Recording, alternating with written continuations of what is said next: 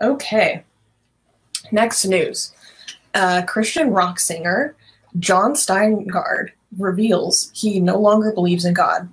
Jon Steingard, the frontman of the Christian rock group called Hawk Nelson, has revealed that he, quote, no longer believes in God through an Instagram post on May 20th. He stated, quote, after growing up in a Christian home, being a pastor's kid, playing and singing in a Christian band, and having the word Christian in front of most things in my life, I am now finding that I no longer believe in God, end quote. He added, quote, I still find myself wanting to soften that statement by wording it differently or less specifically, but it wouldn't be as true. Despite the mass wave of criticism, Steingard has also been met with many supportive comments on social media.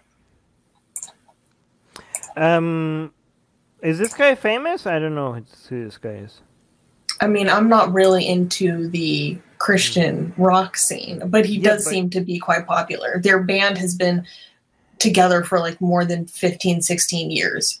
So okay, I'm going to read the top comment, and I'm going to criticize the top comment, okay? Mordok is saying, Mordok? Wow, okay. Someone I've never heard of doesn't believe in someone who doesn't exist, and this is news. What a bonkers world. All right, first of all... What? Okay, so here's my problem with this. First of all, you know, when one reason why gay rights was very successful in many Western countries was because people openly came out, celebrities or people that were known, came out and said, like, you know what, I'm gay, and they really helped normalize it, right?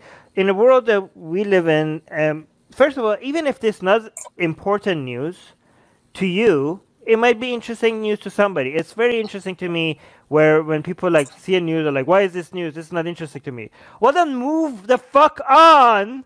This might be interesting to somebody else. Like, are you what? Are you like the authority that decides what should be interesting to people online? But even if you think this is not interesting or not important, I even disagree with you. This is important. This is, you know, people coming out and saying they're atheists more and more really helps normalize atheism, especially if they're famous, more so if they're famous. This is very helpful. And here's a hypocrisy. This Murdoch is saying, oh, why should I care about this person's opinion? I haven't never heard of them. And he's giving us his opinion.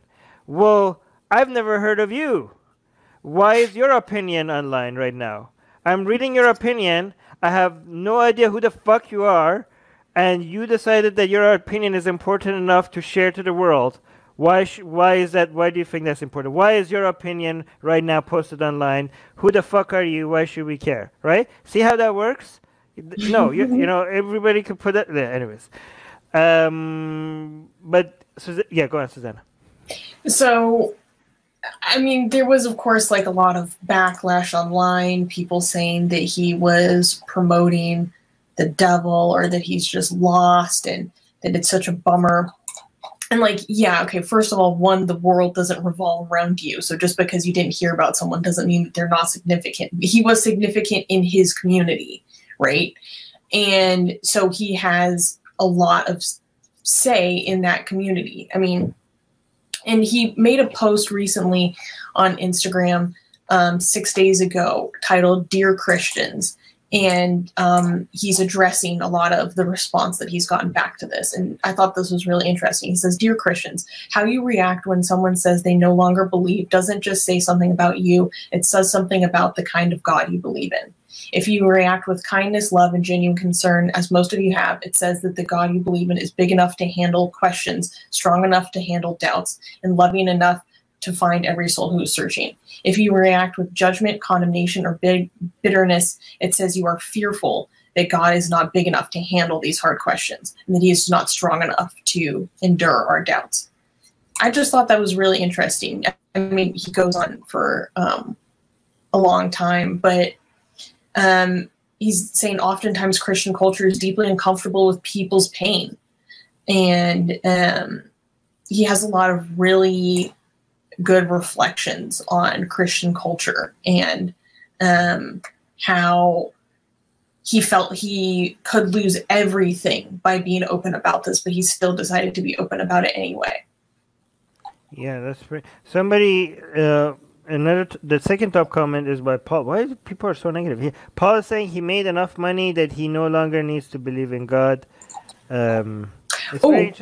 It's very interesting how people just know what goes on in people's mind over the internet. I wish I had that power. I wish I had these people's power to know exactly what people's intentions and motivations are, without even meeting them or knowing. Yeah, go on. I mean, he actually said that he doesn't want to sing any of his oldest songs, Christian songs, because he doesn't believe in them. Like, he mentioned this song specifically, like Drops in the Ocean, and the lyrics is about that God is all kind and loving and everything. But he said, I don't believe the biblical God is kind and loving, so I cannot sing while believing this. I cannot sing this song, even though he can make money if he sings his previous songs in bars and stuff. Susanna, yeah, and in terms of that comment of like, oh, he made enough money to get rich and not believe, he addresses that.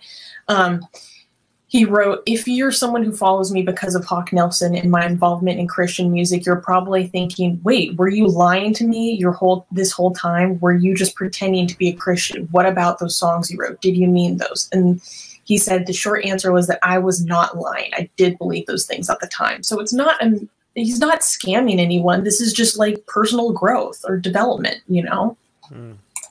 All right, so let's go to the next news. But Susanna, when you do the next news, before you actually mention the news, tell people what the Dalit means, because a lot of people are listening to the summary and they have no idea what you're talking about, because if you keep saying Dalit, people are like, what is this even about? Like, so let's put the explanation before the summary. But go on, next news. Thank you for joining us. Subscribe to our channel. Hit the bell thingy. If you haven't, I don't know why. What's holding you back? Okay. If you haven't subscribed to our channel, why haven't you subscribed to our channel? Explain that to us, please.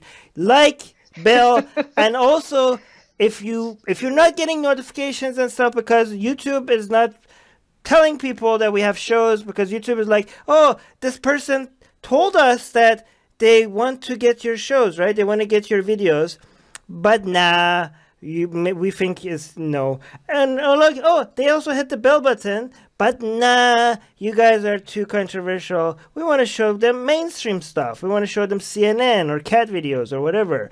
But even people are like, no, we want to see Atheist Republic. And YouTube is like, no, we don't think you want this. They're like, no, please show it to us. We say to you, we want to see Atheist Republic. And YouTube is like, no, we think we know what's better for you than you yourself.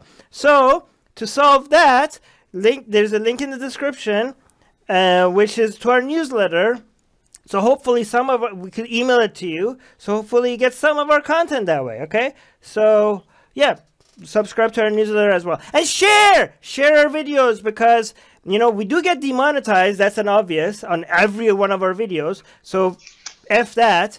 But we don't care about that anymore. But we also get deprioritized. And that's even more damaging to us. Deprioritized, what does that mean? That means we don't show up on the suggested, you know, videos on the right and all that, you know, on people's homepages. And that's how channels grow. Unfortunately, we can't grow. So we need you guys to share our videos.